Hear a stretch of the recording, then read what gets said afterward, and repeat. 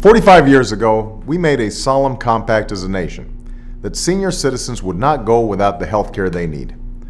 This is the promise we made when Medicare was born, and it's the responsibility of each generation to keep that promise. That's why a report issued this week by the trustees who oversee Medicare was such good news. According to this report, the steps we took this year to reform the healthcare system have put Medicare on a sounder financial footing.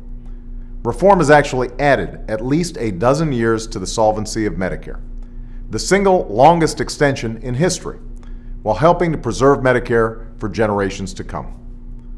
We've made Medicare more solvent by going after waste, fraud, and abuse, not by changing seniors' guaranteed benefits. In fact, seniors are starting to see that because of health reform, their benefits are getting better all the time. Seniors who fall into the donut hole, the gap in Medicare Part D drug coverage, are eligible right now for a $250 rebate to help cover the cost of their prescriptions. Now, I know for people facing drug costs far higher than that, they need more help. So starting next year, if you fall in the donut hole, you'll get a 50% discount on the brand name medicine you need.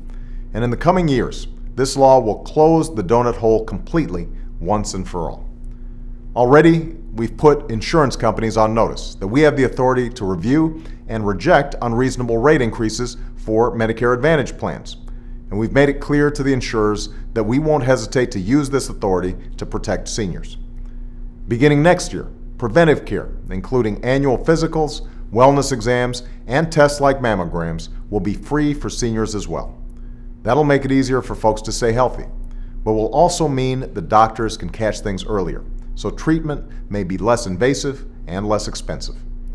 And as reform ramps up in the coming years, we expect seniors to save an average of $200 per year in premiums and more than $200 each year in out-of-pocket costs too. This is possible in part through reforms that target waste and abuse and redirect those resources to where they're supposed to go, our seniors. We're already on track to cut improper payments in half, including money that goes to criminals who steal taxpayer dollars by setting up insurance scams and other frauds. And we won't stop there, because by preventing the loss of these tax dollars, we can both address the runaway costs of Medicare and improve the quality of care seniors receive. And we can crack down on those who prey on seniors and take advantage of people.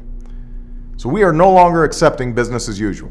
We're making tough decisions to meet the challenges of our time. And as a result, Medicare is stronger and more secure. That's important, because Medicare isn't just a program. It's a commitment to America's seniors, that after working your whole life, you've earned the security of quality health care you can afford. As long as I am president, that's a commitment this country is going to keep. Thanks.